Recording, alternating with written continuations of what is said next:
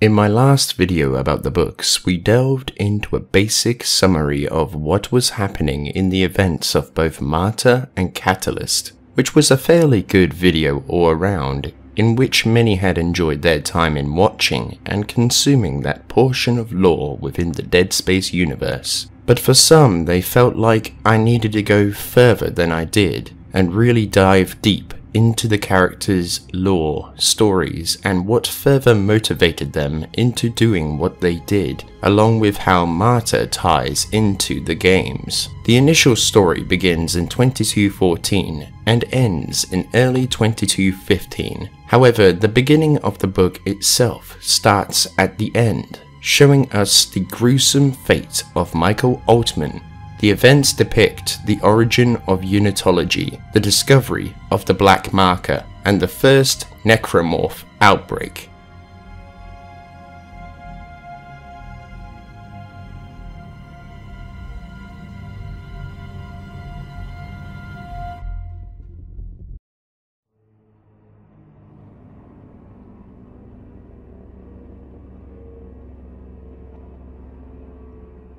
Michael's childhood is shrouded in mystery. Did he have a good one or a bad one? Is a question we cannot give a definitive answer for. However, what we do know is his career choices that ultimately led to his demise at the hands of Markoff, Stevens, and Cracks. Michael's mother was of Native American heritage. However, Altman did not know of which tribe she had descended from. Michael's surname has two meanings, one being the one that makes the most sense, especially after his death, being known as Wiseman, perfect to be the prophet of the marker, a wise man chosen to bring humanity to the next stage of evolution, and only would the believers hear his divine wisdom. At an unknown period of time, Michael would meet and begin dating his new girlfriend, Ada, along with becoming a geophysicist in Chicxulub in order to be closer with his girlfriend, who also worked in Chicxulub.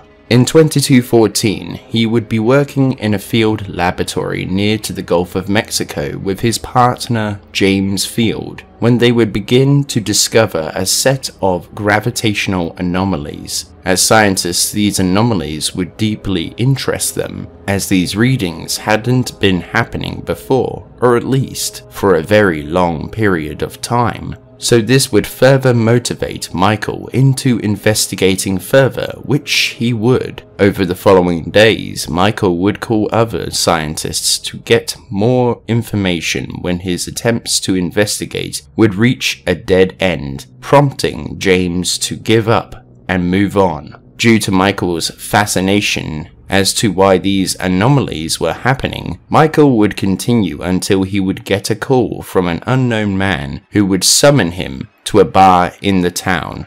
The man, while being an enigma for his own protection, would tell him that Dredger Corp are investigating into the Gulf, with them finding a pulse signal coming from a specific point deep under the Gulf of Mexico. This new information would further draw Altman in, giving him more of a motivation, and would dim the likelihood of burning him out.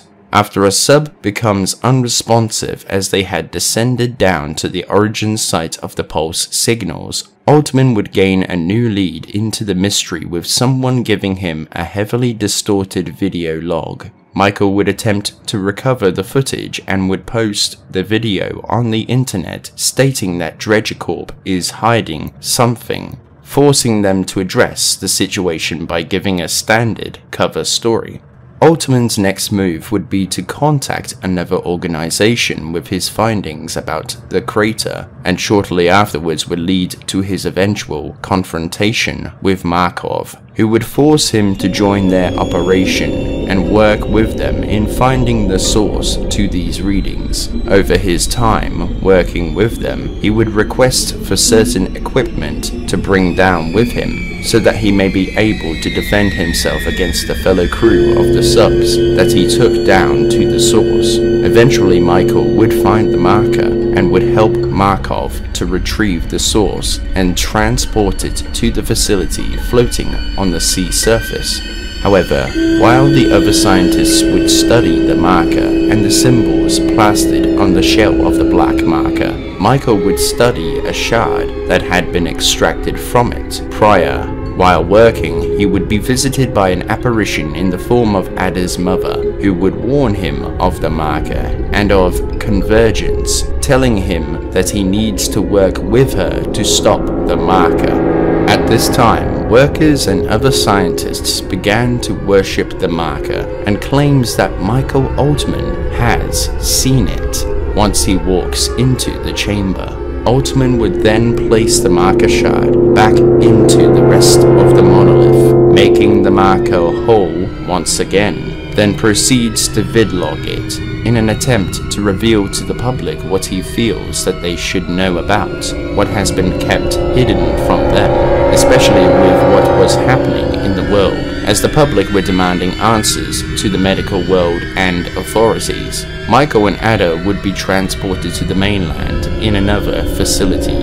Feeling as if he was to be silenced, Altman takes his girlfriend with him, and the pair would escape to America, fleeing to Washington, where Michael would hold a press conference showing them the marker he recorded. The following night, Cracks and the team that had been sent after them would catch up to them, capturing the pair, returning them to the floating facility on the surface of the Gulf of Mexico. Cracks would then separate the pair, torturing Altman. However, another scientist would save Altman by stating that the believers are going to riot, and that Altman is the only one that can talk them down due to their beliefs. Cracks would let him go, reluctantly. However, the man would later tell him that he lied in order to save the prophet of the marker, as he too was a believer. Altman would then find a place to sleep, where he would have yet another dream, this time of Ada and him walking on the shoreline on a beach, where she tells him that she wants to have a baby with him, that it will bring them closer together. When he would suddenly awaken, hearing alarms blaring, coming face to face with the first necromorph outbreak, with scientists, soldiers, and other workers being butchered by the reanimated corpses. Altman would then escape the horrors of the water-bound facility and be visited by Ada once again, but in the way of an apparition, which gives him a shock, learning of Ada's death.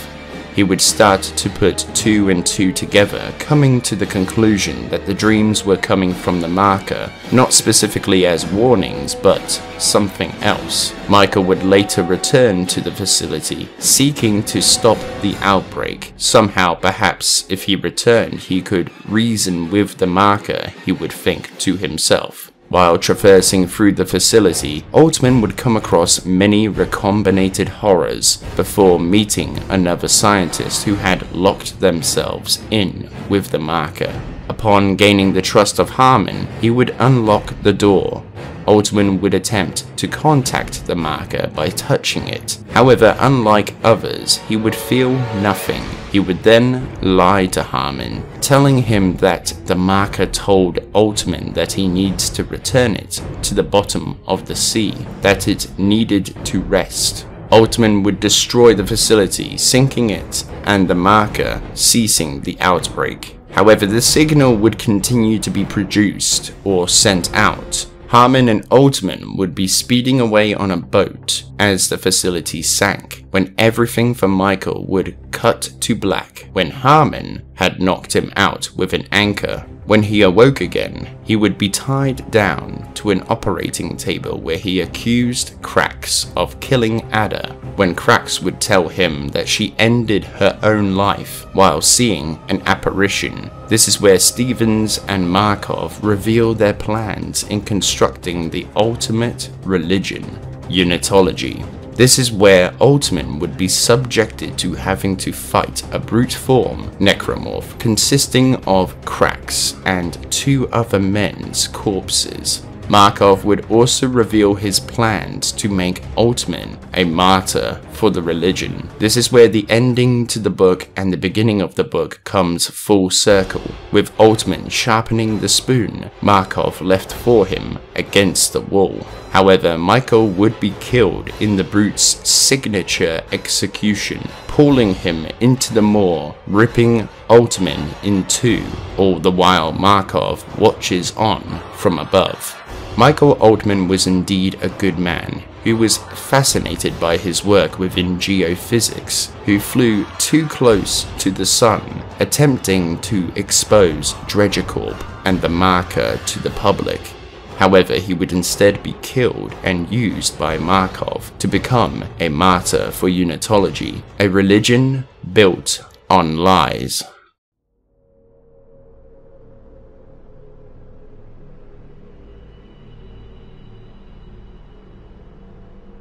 Not much is known of Charles, but what we do know is he worked in communications in most industrial installations, most notable Dredger Corp, working as a freelancer who had information for Altman. After leaving the bar, he would be pursued by 3 men who would try to question him, but Hammond would kill himself before they could get to him, which puzzled them, as they weren't approaching him as threats, as they were unarmed. Hammond would end his life due to the marker whispering into his mind, with its electromagnetic signal festering within him. This made him paranoid to the point of harming himself greatly. Reason as to why he was prepared to share the information could be because of fascination. However, he also expressed that he wanted to destroy the organization for whichever reason is unknown.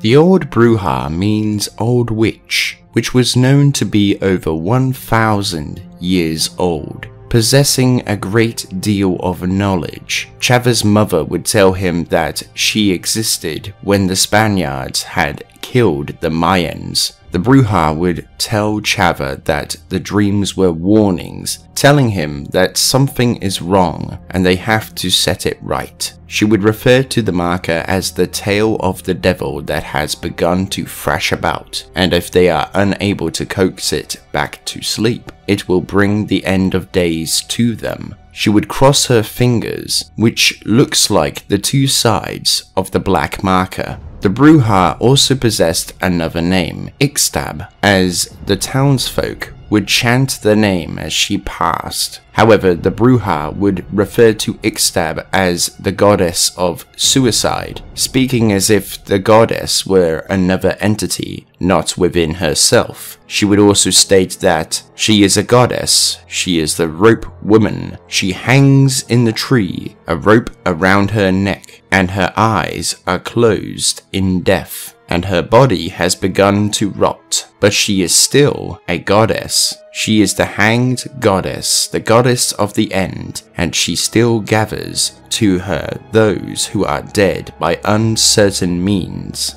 Perhaps the goddess of suicide is a rationalization for those who end their own lives, much like those who rationalized changes happening within their world, like mythology or religion tales. For example, why there are thunderstorms. Well, that's Zeus's fury hailing down upon us. Or why caves exist. Well, those are entrances to the underworld. Not much else is known about the Bruja, perhaps being another piece of lore that was to be removed, like the genetic mental defense mechanism within our minds.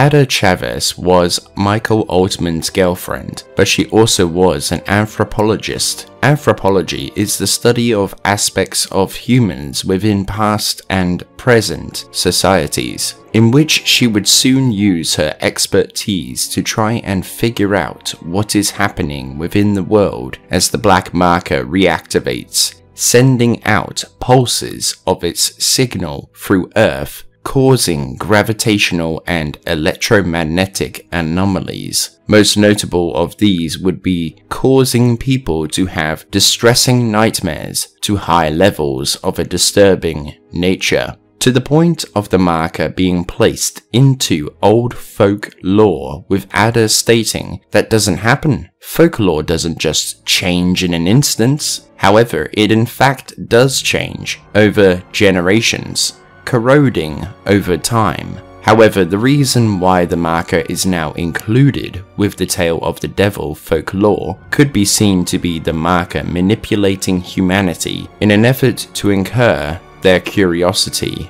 as it is curiosity that killed the cat, and ignorance that will end the age of man. Ada, through her work, would meet a town drunk and a boy named Chavez, who she would introduce to Altman, who would, after some persuasion, give the pair their own perspective and experiences. The town drunk would give clarity about Michael's name, saying it means wiseman, and Chavez would talk about the creature he saw on the shoreline, that being the Weezer necromorph form. Both would speak on the necromorphs, however. The drunk would only give bits and pieces of information, like a scrambled video log.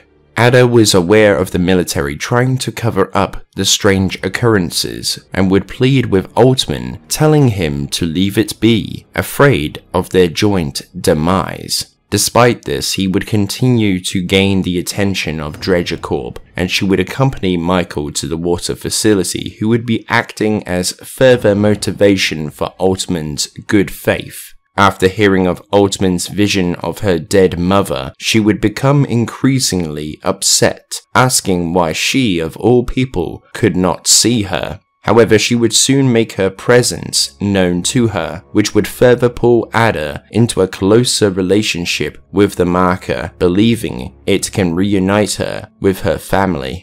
Ada at this time would be assigned to study the marker once it has been pulled up, perhaps seeing that she may be more useful than just being a bargaining chip, a hostage if you will, to make Michael comply. She would attempt to talk to Altman about the visions she had been granted, when he would dismiss them as visions. Rather, it's the marker further manipulating them. She would then threaten to leave Michael if he did not start to believe the marker's capabilities, in which he would agree to calm her down.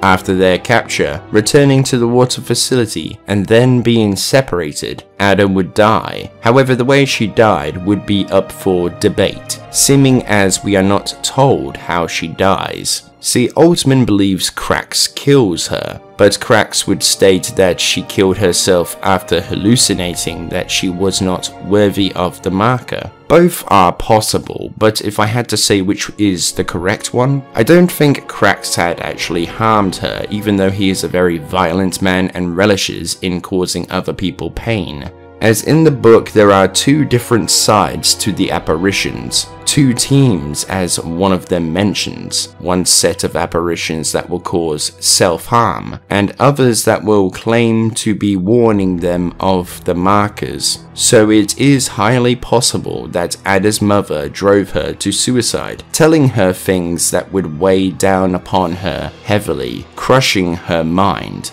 However, Krax was a violent man, so I could also see him shooting her, strangling her, or doing something else to her, fueling his sick, sadistic behavior.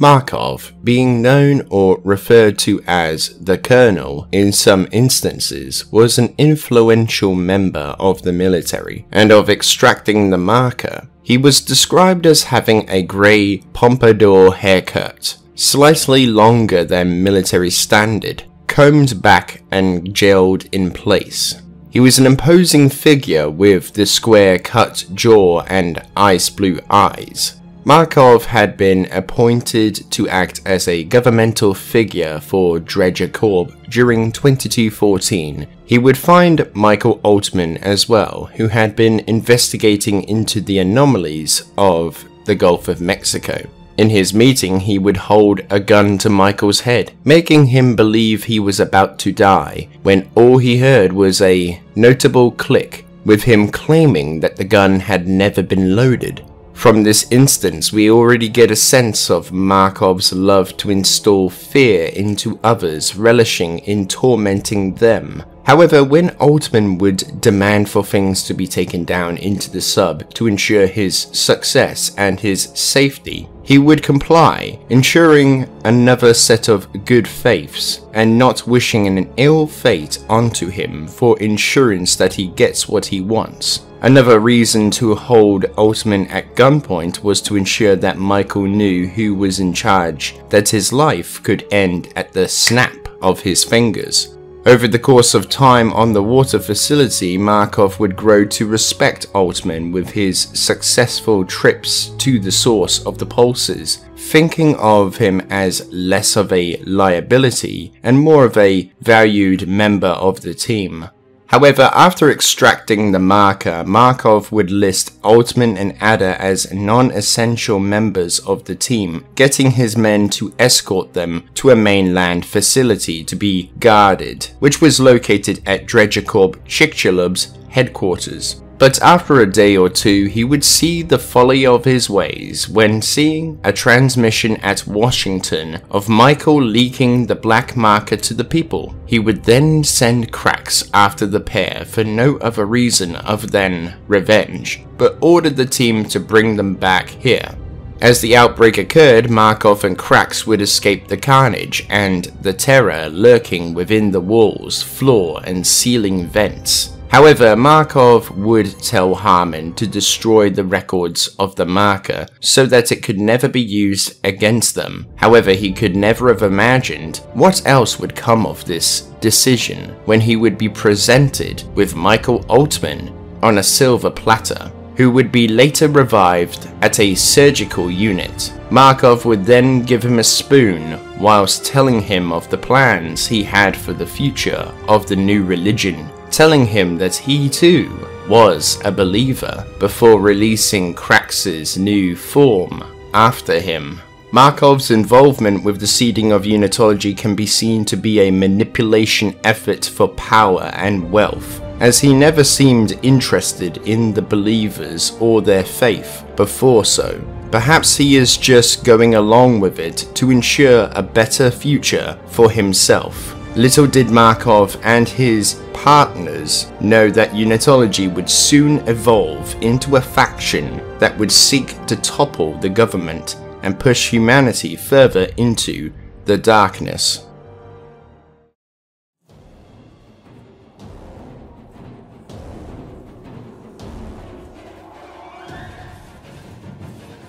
Little is known about the pair. However, what is known is Hennessey had a brother called Shane, who had been killed prior to the expedition, and Dantec had been a part of the moon skirmishes, much like Cracks, who had to kill others in order to preserve his own oxygen in order to survive, by cutting off their air supply and linking their tanks to his suit. Dantec was a pilot inside of the sub that was commissioned to go down to the source of the anomalies and pulse waves. However, as he and Hennessey would further descend towards the black marker, they would be presented with a series of headaches that would intensify as they progressed. Hennessey would soon see Shane, who would warn him of the marker, telling him that they do not want to see what it does, that they should leave it be. However, Dantec would locate the marker, breaking off a piece of the marker. All the while, Shane had morphed together with Dantec, but when Dantec would shear off a piece and rested back in his chair, the result would kill Shane, coating him in his blood, which enraged Hennessey, who then proceeded to kill Dantec, killing him with a blunt object. However, before he did, Dantec would hallucinate all of the dead soldiers he had killed in order to survive on the moon's skirmishes. These people would approach him, forming a line to steal his oxygen in order to survive in their new forms. With every hit of the pipe that Hennessey swung, the apparitions would place themselves over his lips, stealing the air from his lungs, until his life was eventually snuffed out. Hennessey would truly go insane, using Dantec's blood to write the marker symbols all over the interior of the sub. However, when he had no more room, he would strip down to his naked body, creating a new canvas for himself, and begins to write the symbols on his body. And when the blood dried up from the decaying corpse, Hennessey would harm himself, writing more symbols with his own blood, with his own ink. He would also, under Shane's guidance, send out a transmission to the nearby installations, warning others of the marker. However, he would soon pass out from the blood loss, and all communication would be lost with the sub.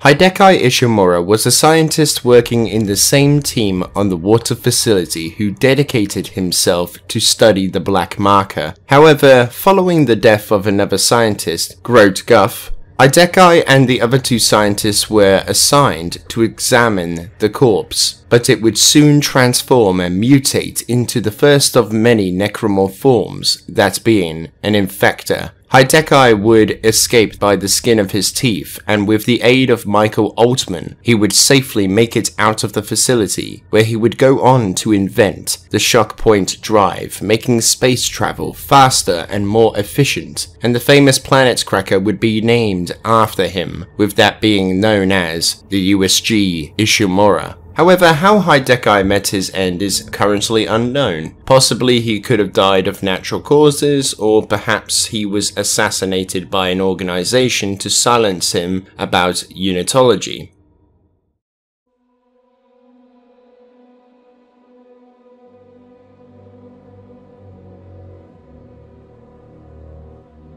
Grote was a German scientist who was a part of the team on the water facility to help study the marker. In his childhood, Grote's parents would die to unknown causes, and his grandmother would take him in. However, she was old and always grumpy. She would take care of him okay, but she would do things that Grote always had a hard time of understanding. But then, when he was older, she would suddenly disappear, and had never returned to the house, which Grote could have resented, but instead he would see it as a blessing in disguise. Although he always loved his grandmother, she was just hard to be around at times, always seeming miserable.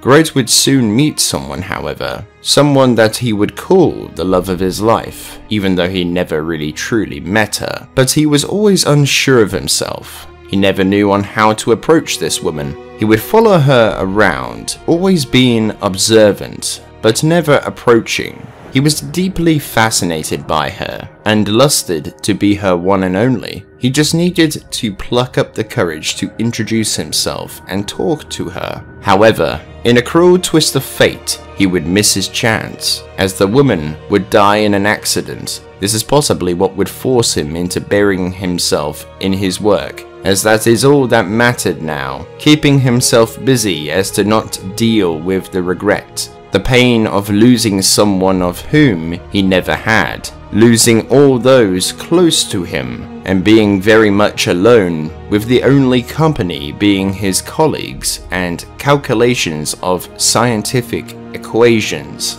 And with those equations came with them the first signs of an organism. However, he would see the woman he lusted for before, but this time as an apparition. However, he would call her a construct of his memories, but he did not care at all. He was so happy to see her, but when he would be visited by his grandmother, he would break down, and in a nervous and deranged state of mind, He would prepare a syringe with a sedative to calm himself down, especially seeming as he had not slept in days. What he did not realize, however, was what he just injected himself with.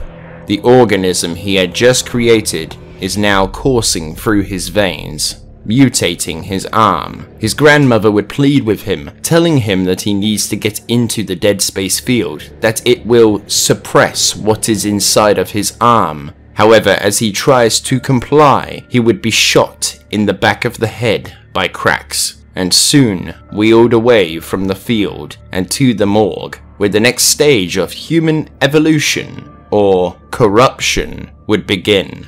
Grote also theorized that the signal itself can create necromorphs, with something being present within the signal itself that is able to do this in relation to DNA. However, he would not talk about necromorphs, he would talk about DNA within the signal that would also lead into necromorphs, which ties into Dead Space 3's lore.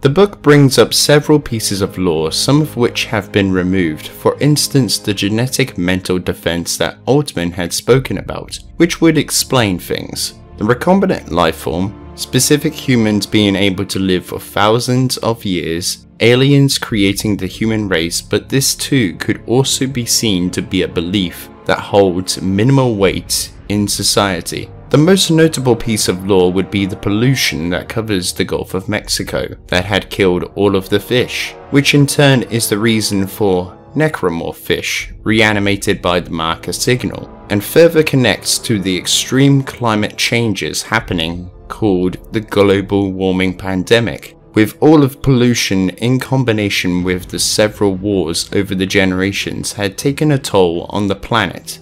Another piece to the puzzle is a notable change to the marker signal, with Grote explaining that the signal also comes with a code for DNA. The book also goes into minimal detail about the mental blueprint, but only subtly, before Dead Space Aftermath and Dead Space 2 comes in to explore that story more in-depthly. However, the most promising pieces of lore that cannot be changed is Michael Altman's story, from geophysicist to martyr story, of how his legend came to be, where the famous quote "Altman be praised" arrived from, despite the outdated lore, and I recommend you find a copy to read for yourselves, as the events are quite fascinating. Thank you for watching. If you enjoyed, then hit the like button, comment your thoughts below, and I look forward to hearing from you. Sign up to join the British Alliance today by subscribing and bringing in the notification bell, allowing all updates so that you are always notified when new videos are issued out and streams go live. Make sure to take a look at the memberships by clicking the join button and seeing if you fancy any of the benefits, and I will see all of you among the cosmos, and be sure to leave having a good one.